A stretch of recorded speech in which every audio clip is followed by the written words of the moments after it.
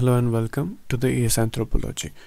We are doing paper 1, chapter 6, that is anthropological theory. We have completed classical evolutionism, historical particularism, structuralism, functionalism, structural functionalism, diffusionism. It's three school, that is American, Austro-German and British. And now we are doing new evolutionism, where we have discussed the new evolutionism, the contribution of Gordon Childe, Leslie White, Julian Stewart and Elman Service. This is the last topic, that is Marshall Sahlin and his contribution in new evolutionism. So Marshall Sahlin, his contribution is primarily in the field of tribal reciprocity.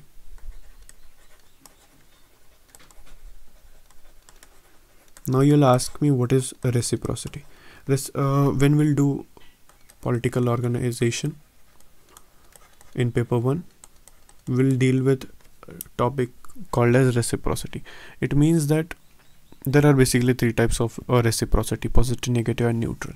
But that is, we'll reserve this topic of reciprocity because it is important for 10 marker. Simply you have to understand that if I'm giving you something, I'm expecting something back from you. That is not reciprocity. Okay, that is that we'll call it as without if I'm not expecting anything, that will be positive reciprocity. Okay, if I'm expecting something from you and then I'm giving you something, that will come under negative reciprocity. So his basically contribution is in the field of tribal reciprocity. He examined the idea of reciprocity as a mechanism to facilitate exchange of resource. The access to resource is determined by different types of reciprocity existing at different level of social structure.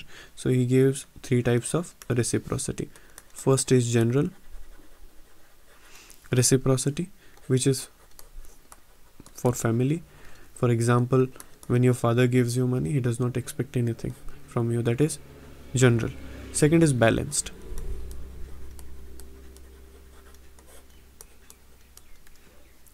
It is between community.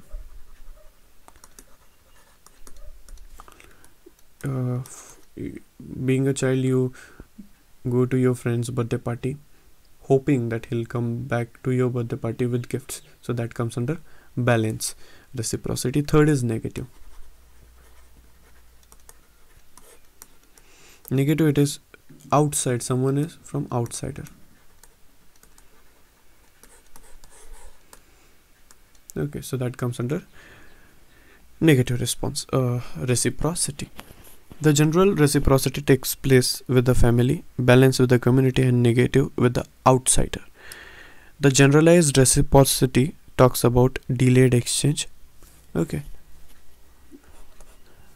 the generalized reciprocity talks about delayed exchange. The balanced reciprocity talks about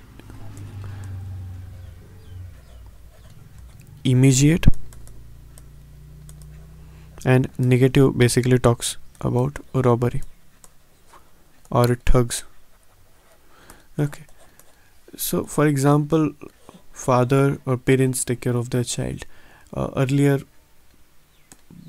there was an expectation that child would take care of their parents when they'll get old. So that comes basically under general reciprocity, and the time frame is not specified, it's delayed. But as we talked about birthday, if we are giving someone, we want something back, so that comes under immediate exchange. And if there is a robbery, so that will come under negative reciprocity. So according to Marshall Sahlin, these mechanisms are for enhancing the occasion to basically resource and reciprocity, and it is the only way or access to resource the societies evolve. He talks about the various types of socio-economic adaptation. He talks about socio-economic adaptation.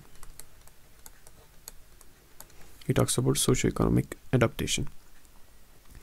For example, he gave the stages of food production, basically the mechanism of food production, how it involves according to cultural evolution. Okay, so first is he comes with hunting or foraging, hunting, gathering or foraging. Second, from that, fishing community. Third, led to pastoral community, shifting cultivation, horticulture, settled agriculture, artisans, industrial labor. When people were basically they started living, that starting it from hunting and gathering. Then people of the coastal or riverine topography, they started fishing. When there were people who had basically time and away from different occupation, pastoralism.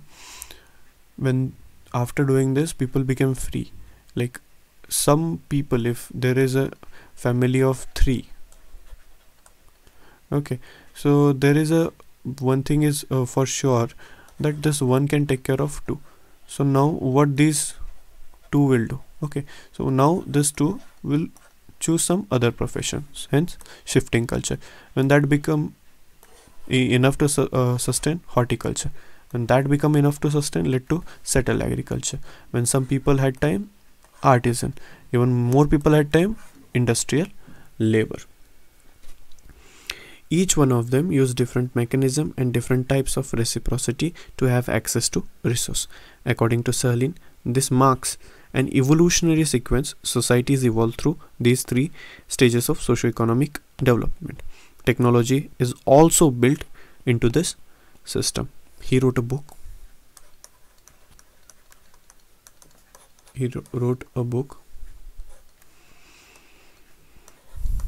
Use and Abuse of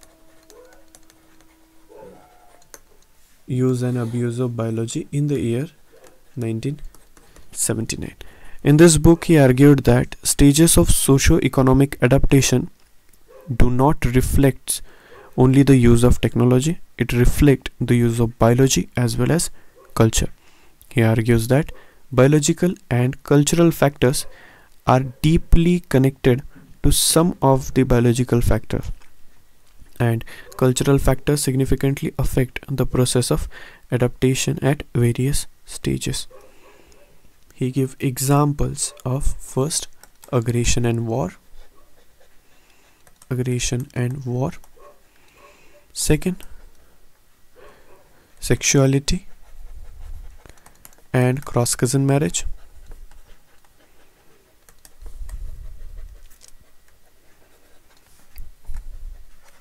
Third, aggression is biological instinct.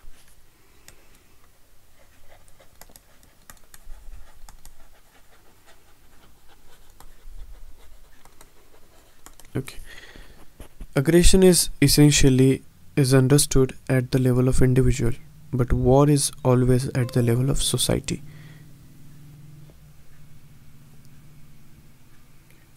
War is never sudden, but aggression is always sudden. War is planned, executed in a culturally appropriate manner.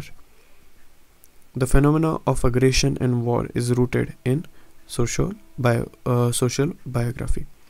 And the second, that is sexuality or cross-cousin marriage, is regulated by the fundamental principles of incest taboo, or first cultural rule in cross-cousin marriage: the mother and brother's daughter. Okay, so they allow marriage within large kinship group, while the incest taboo prohibits the sexual relationship between family. The third is cross-cousin marriage, allows the sexual relationship within the large kin member.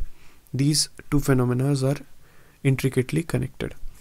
Now, to conclude Sahlin, it is important that The adaptation to environment, both natural as well as social, is possible not only through technology but also through material culture. Okay, but by doing so, he is developing a comprehensive approach to study of cultural evolution, where biological, sociological, cultural, and technological aspects they find a concrete manifestation. All the thinkers of neo-evolutionism share a renewed interest in idea of evolutionism. All of them used scientific categories or logical categories to explain different stages of evolution, and their theories are more rigorous than the classical evolutionists. So now when we have discussed each one of them, okay, we have discussed what new evolutionism is, the contribution of Gordon Child, Les Levitt, Julian Stewart, Sahlin, and Services. We can say that these new evolutionists are different from classical evolutionists in methodology and their methods of using, or how they have looked at the discipline more scientifically. They have done more work, they have worked hard basically, and as the classical evolutionists were basically the armchair anthropologists, now this tag is definitely removed when it comes to neo evolutionist. So we have completed this topic. In the next video we will meet with cultural personality school. So thank you and good day.